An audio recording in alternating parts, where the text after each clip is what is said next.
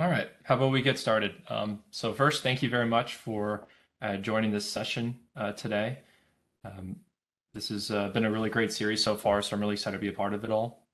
Today, we're here to talk about total product security lifecycle management in the context of product security, right? Um, so really, just wanted to introduce myself briefly. My name is Sean Berry. I'm in business development here at Cybellum. Cybellum is a product security platform that enables the security of connected devices. We'll talk more on that later. For my role here, I work at the intersection of product security and lifecycle management. Before Cybellum, I did a brief stint at an analytics startup, but most notably prior to that, I worked 7 years at Siemens Digital Industry Software on the medical device teams, where I worked quite a bit with Polarion. So I'm really excited to be back working in the product lifecycle space. And through today's presentation, you'll see why. Otherwise, just a little bit more about me. I live right outside of Philadelphia. It's really exciting to live here right now. The Eagles are doing really well. Hopefully, we'll make it to the Super Bowl. But otherwise, I love to travel and spend time outdoors. And speaking of travel and spending time outdoors, I'm actually going camping here, believe it or not, in the next couple hours. And I'll be taking our family's RAV4. So to kind of kick things off, I'd like to pose a question to the audience. What are the fundamental differences between these two cars? On the left-hand side, you have my 2018 RAV4. And then on the right-hand side, the most recently available 2022 RAV4. So besides 60,000 miles and a clean floorboard, the key differences are 13 new additional systems. And with these new systems comes an additional 28 million lines of code from countless new software libraries. So if you guess more software or even more systems, you're right. And basically, during the last 4 years, requirements for the RAV4 have evolved to meet today's market and safety needs. It's now turned into a hybrid electric vehicle with driver assistance, more infotainment, with more device integrations. The key is there's more and more and more of everything, and software is underpinning all of this. Someone said that we're basically driving computers, and we know that pretty soon, these computers that we're driving are going to be driving us. And I really like this because I think it's a great everyday example of a now decade-old quote from Mark Andreessen, which is, software is eating the world. So whether it's, electric autonomous vehicles or the next generation of smart ventilators, software is underpinning innovation all around us. And amid this, all-you-can-eat software buffet, we seldom stop to ask, what's actually in this software? So suddenly, we're evaluating the software supply chain. And what makes software great, its malleability, its reuse is also, it turns out, its Achilles heel. And recent vulnerabilities like Log4j have really exposed this. And so, really the innovation of tomorrow and all around us today, it relies on the security of these products. And this ultimately explains the emergence of product security as a domain of cybersecurity and why regulatory bodies are now acting. And I know this has been well covered this week, so I'll just kind of tackle it high level and really focus on what regulations mean to the OEM for both automotive and medical device. So in short, we're pretty much past due in automotive, where WP29 spells out the need for a programmatic effort in tackling cybersecurity from design all the way through post-production.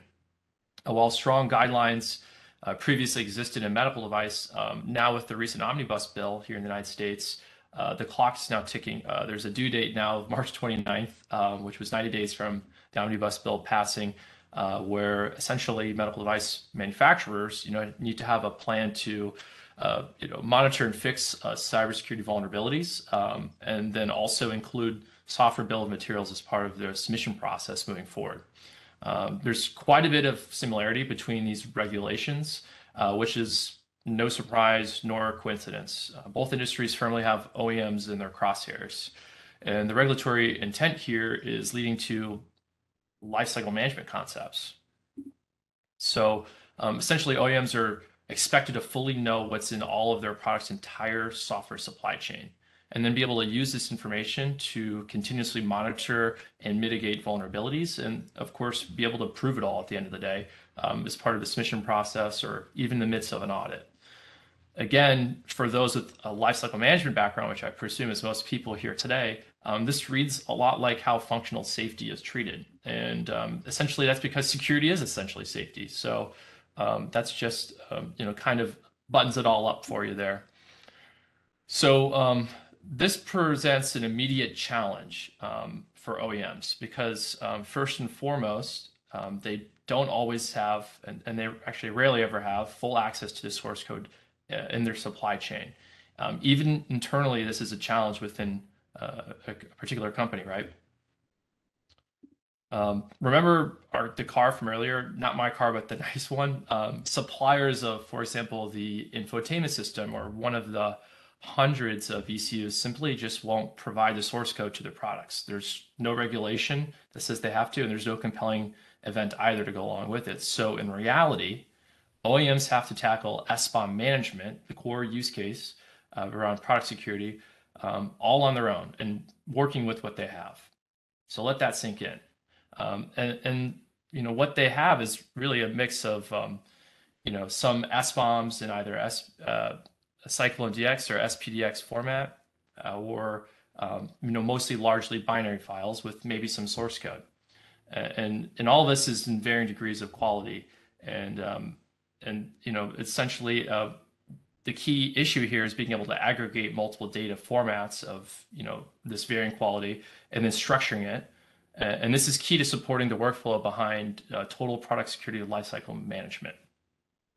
And then, of course, there's additional systems like Polarion, for example, ALM, and it's orchestrating a software development lifecycle, which is inclusive of development operations platforms like Jenkins or GitHub or Jira and whatnot. And they all have contextualization too to provide to this story. So, as a side anecdote, and while I wasn't alive for any of this, product security does remind me of the early days of CAD and PLM.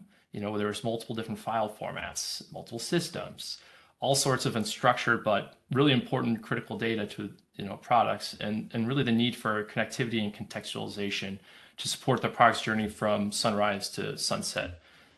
Fundamentally, it's all the same, and we're establishing essentially through all this effort a digital twin for every product, model, version, year, because it's really ultimately as much of a scale problem as it is a data quality problem. So with that, what I'd like to do is kind of flip into a demo really quickly and just show you a little bit of the end-to-end nature of what things look like from a holistic perspective on a Cybellum platform. So we're going to start with an executive kind of view at the 30,000 foot level. Think Chief Product Security Officer.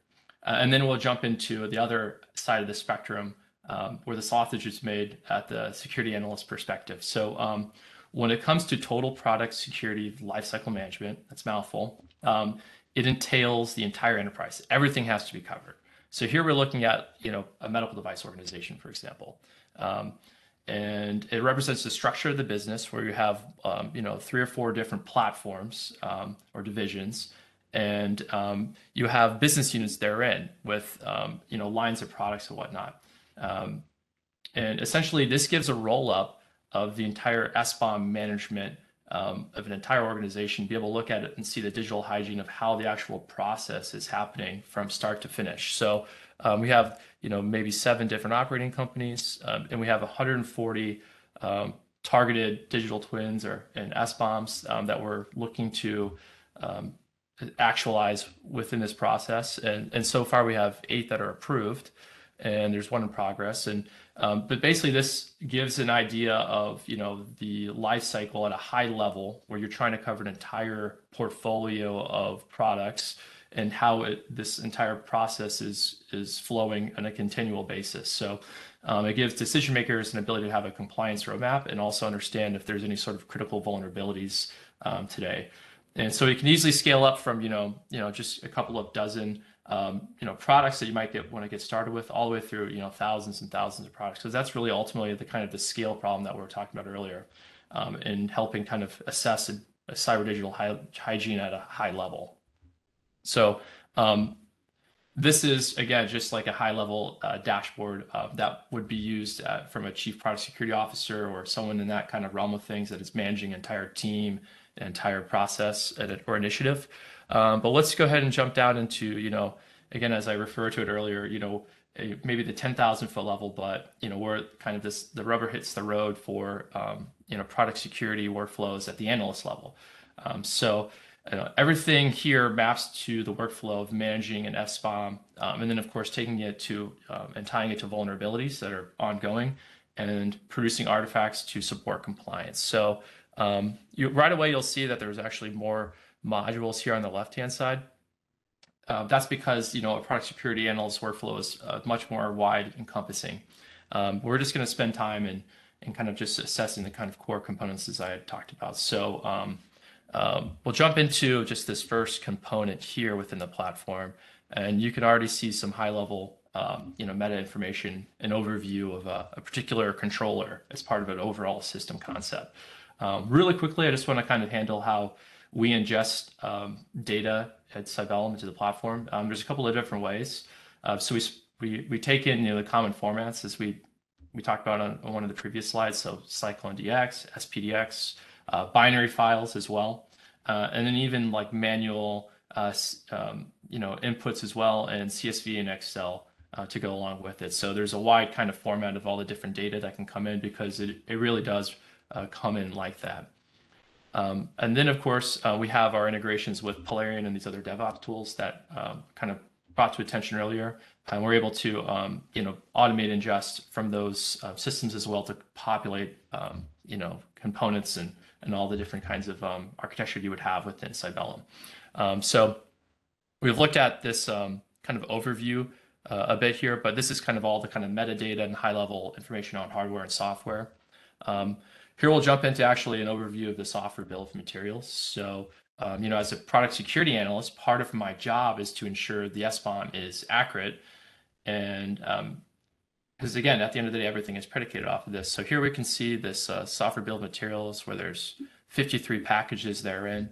We can open up any one of these and drill down into it, see the package details, what version it is, the latest version date. Is it end of life maybe, or is it marked for end of service? Any sort of kind of license information attached to it, file path, that sort of thing. And then of course, as part of my job, it's also to kind of ensure data integrity. So we have the ability to manually edit some of these automatically populated fields and maybe mark something like end of service, for example. Maybe it's this Saturday, right? But either way, you can save it, and this all kind of is registered and collected on the back end. One other thing I'd like to mention, and I guess I don't necessarily have it in this particular component, but I love to talk about it. It's versioning. This is also part of it because if you think about SBOM management, the lifecycle of a software bill of materials is really important. So being able to see the evolution from version to version is paramount to being able to understand the story of these particular assets at a granular level, but then also in summary, and then also kind of assess how healthy your product security function is performing as well. So that's also an interesting way to think about things in terms of versioning, because that's also where Polarion comes in at the end of the day, of being able to version and provide some of these artifacts as part of the submission process for either automotive or medical device. So yeah, we talked a little bit about software bill of materials here. Now I want to jump over to one of the next core use cases, which is the continuous monitoring of your cyber digital twin now versus the vulnerabilities of today. So here we have just our high level assessments, and if we kind of jump into the assessment model here, we can see an overview of the essentially the vulnerabilities and what's outstanding and what's been resolved for this particular controller that we've been talking about on this call.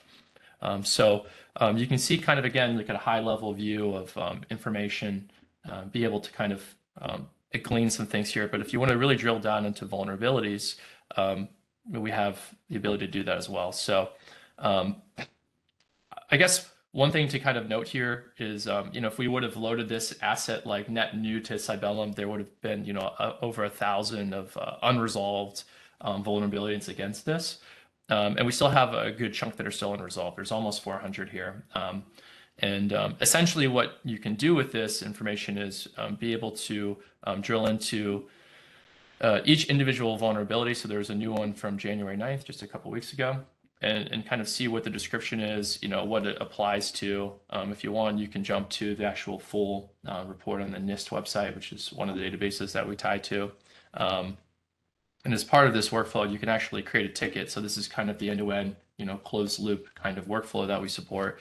But basically a product security analyst is here to triage and prioritize what needs to be fixed.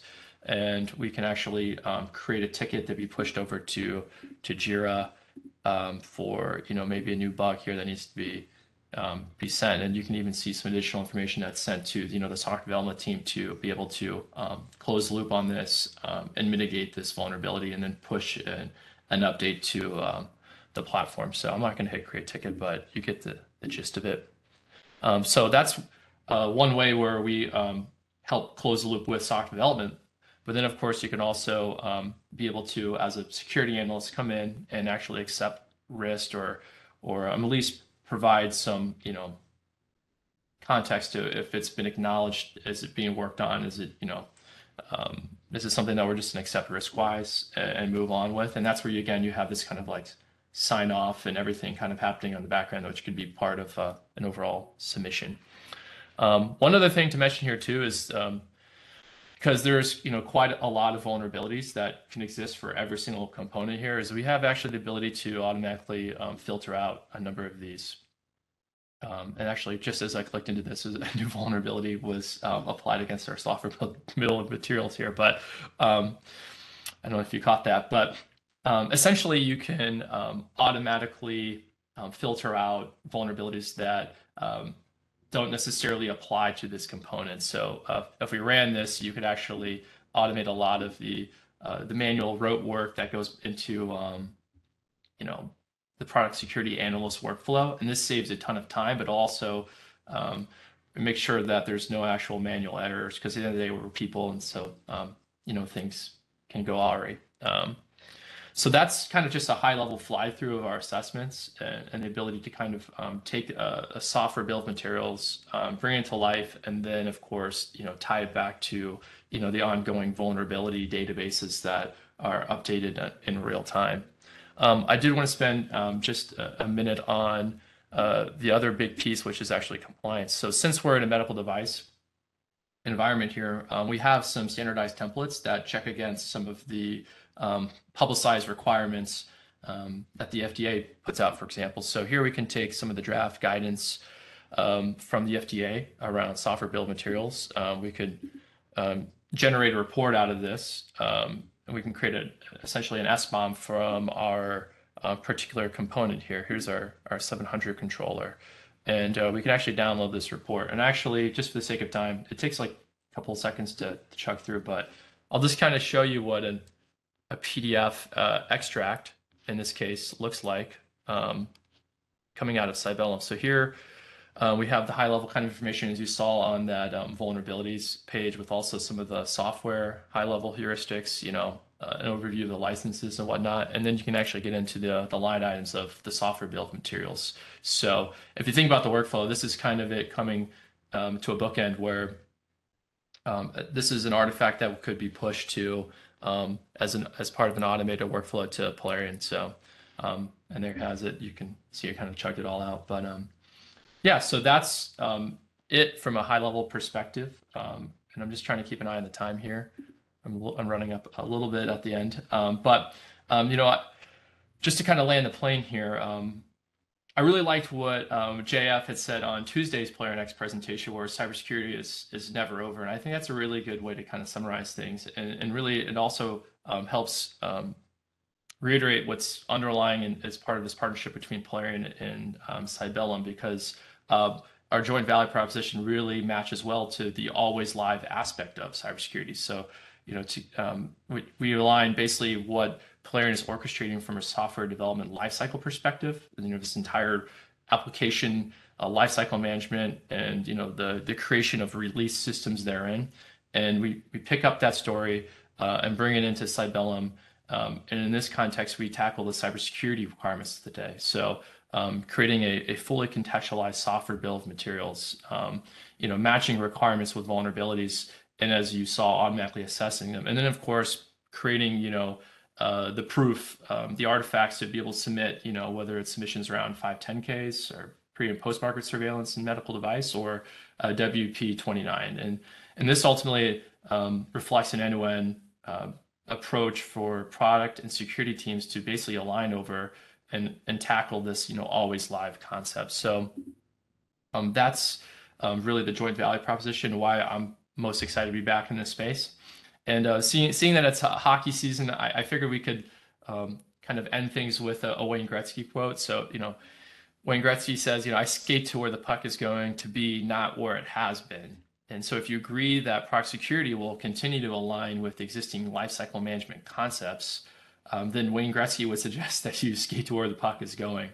And really the bedrock of all of this is ensuring you have interoperability to be able to tackle that scale problem, and also compliance in your crosshairs, and be able to take advantage of some of the automated tools that are out there to kind of streamline things and make the product security workflow easier. And then as we transition to Q&A here, I'll just leave this up for half a minute because I have to actually stop sharing my screen to see some of the questions. But essentially, I wanted to invite everyone to subscribe to our podcast, Left to Our Own Devices. We foster a product agnostic discussion around product security with key industry leaders. And actually, here's the quote here from the chairwoman, Dr. Suzanne Schwartz, who runs the FDA product security program, where she talks about software bill of materials and really actually holding the manufacturers at the end of the day accountable to knowing what's all in their products, soup to nuts. So yeah, there you have it. So I'll actually try and put a link to this in the chat, as I'll have to stop sharing my screen to be able to field some of the questions. But yeah, really appreciate everyone taking the time to attend the session today. So yeah, let's see. Let's see where the questions are at. Sorry, let me just find that really quickly.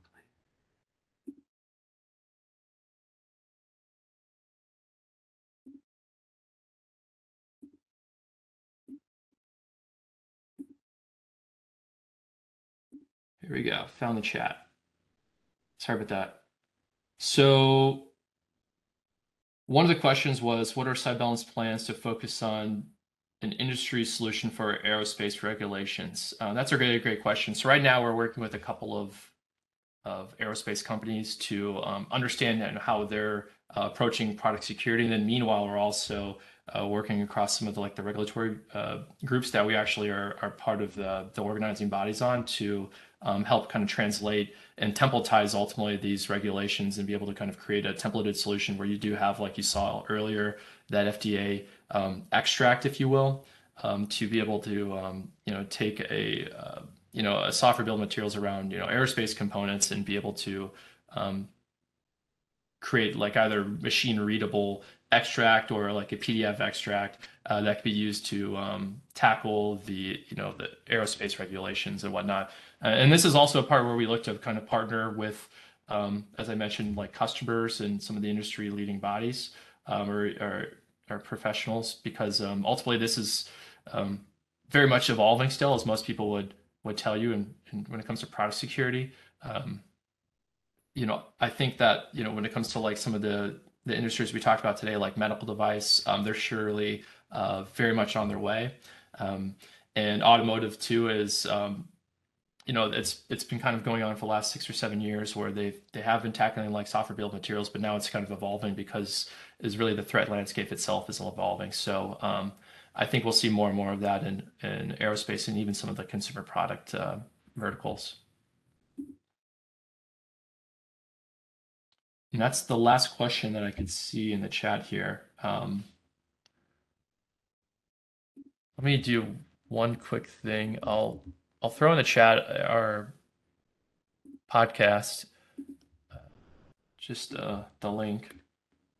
And we're on all the various mediums for digesting podcasts, whether that's Spotify or Apple. So we just would invite you to join us there if you were interested in learning more about product security, and feel free to reach out to us if you would love to start a discussion around it. I think that's it for today. Thank you very much, and yeah, have a great weekend.